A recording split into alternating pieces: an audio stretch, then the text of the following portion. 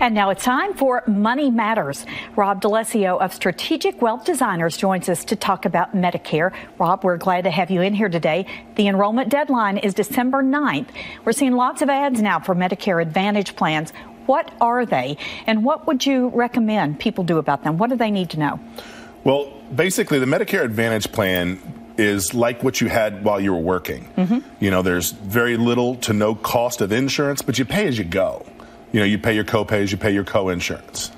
So how does that compare to traditional Medicare supplements? So the supplement's been around a long time, and you are going to pay a premium, but when you do go to the doctor, there's little to no cost at all. Okay. What else do people need to know about this? How do they go about studying all these plans? Well, you can go to the web, of course, and find a lot of information. I think it's Medicare.gov. Or what you really would like to do is maybe check out an independent insurance agent.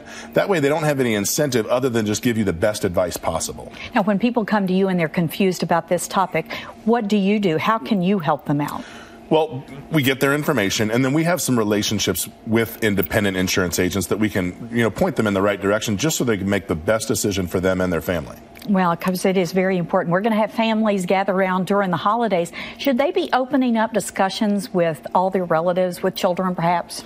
I always think it's a good idea for the most amount of people in your family, or I guess your inner circle, if you would, to be in the know, just because you never know what's going to happen. All right. And Rob, always some great ideas from you. We thank you for joining us.